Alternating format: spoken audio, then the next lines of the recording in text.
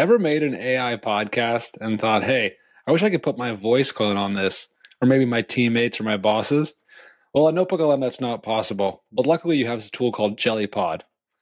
So I'm going to go ahead and go over to Jellypod, open up my account, and the first step is to create a host. So what's cool about this voice clone podcast is I'm going to actually have two voice clones, a pessimistic version of me and an optimist version of me, one from the future, one from the past, having a discussion about Jellypod.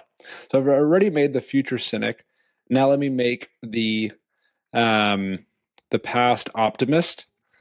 And then I'm going to go ahead and add my optimist clone. For the clone samples, I tried to speak in an upbeat tone or a depressed, deadpan tone. All right, so now that I've created my two clones, let's go ahead and make the podcast. So I'm going to create a new podcast, call this Echoes of Me, a podcast where two clones.